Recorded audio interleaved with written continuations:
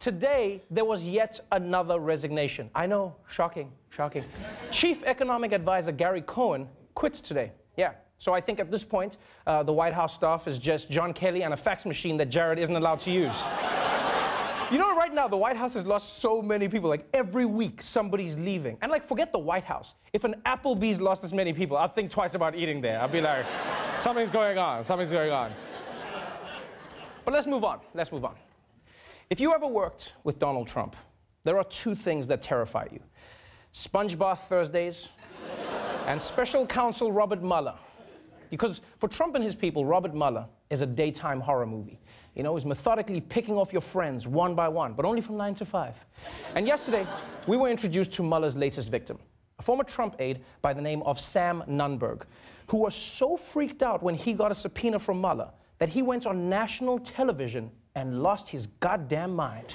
During a whirlwind tour on cable news, former Trump campaign aide Sam Nunberg insisted he would defy a grand jury subpoena from special counsel Robert Mueller. It unfolded live during several hours of rambling and breathless interviews on television. What do I have to hand over all my emails to a federal investigator? It's not fair. It's really not fair. They're not going to send me to jail. You know what, Mr. Mueller, if he wants to send me to jail, he can send me to jail, and then I'll laugh about it. I've never seen anyone abandon a threat midway through. I swear to God, if you punch me, it's gonna hurt my face. Now, if you've never heard of Sam Nunberg before, he was an early aide to Donald Trump, who was hired and fired, and then he was fired again, this time for using the N-word on Facebook. Yeah, which is shocking to me that someone got fired from the Trump campaign for being racist. Like, I thought they hired people based on that. It says here on your resume, the N-word. So when can you start? So yesterday, Nunberg decided to go on TV and tell everyone that he was not a snitch. And then he started snitching. I know Bob Mueller, I know that whole team, and they're right, and they probably have something on Trump. Trump did something pretty bad. Look, Paul Manafort, Rick Gates, crooks. They were crooks. I think Carter Page colluded with the Russians. Sarah Huckabee is a terrible press officer. Trump is the most disloyal person you're ever going to meet. I mean, do you know the way I've been treated by Donald Trump? I mean, I hate the guy. Do you think I was talking to Corey and Hope Hicks? I mean, while they were having their affair? Damn. Damn. You know, I know the stereotype is that women gossip, but every man who works for Trump keeps proving that stereotype wrong. Think about it. Scaramucci, Bannon, and now Nunberg. These guys are like human WikiLeaks. The women, though, they keep their shit on lock. Like Kellyanne Conway never snitches. Yeah, you actually leave interviews with her knowing less than when you started. Sarah Huckabee Sanders, Fort Knox. Hope Hicks, she was communications director, and we never even heard her speak.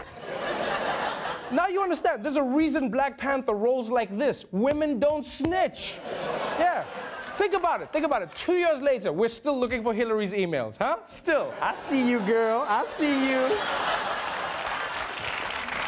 The guys are all here. Because unlike Trump's women, Sam Nunberg is the complete opposite. He spent the entire day blabbing to any show that would have him. He was on MSNBC, he was on New York One, he went on 3 different CNN shows. He was so eager to dish that somehow he even ended up on The Bachelor. I wanted Trump to lose. I didn't care if Trump lost. I thought it would be funny. I don't even know what to think. Yeah. And that wasn't even the craziest thing about last night's episode. # Team Becca. Now, even for a Trump associate, Nunberg's appearances were extremely erratic yesterday. You know, he was like if Fergie's national anthem was a person. In fact, it got so bad that one of the hosts on MSNBC brought out a lawyer to try and help him on live TV. And look at his face when the reality of the situation sinks in. I think your family wants you home for Thanksgiving, and I hope you will testify. Isn't this ridiculous? No, it's not ridiculous, Sam. Is it November? It's so not ridiculous. You'd rather spend possibly a year in jail than 80 hours going through I'm not going to jail. You think I'm going to jail? Sam Nunberg, Maya Wiley, Barbara McQuaid, thank you for...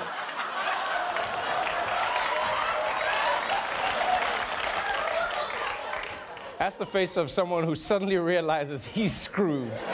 He's like, I'm not going to jail. Oh, wait, I'm going to jail. I don't want to drink toilet wine.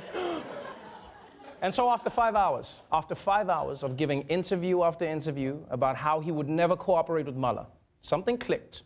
And by the end of the night, Nunberg was singing a completely different tune. You know what I was thinking about today, by the way?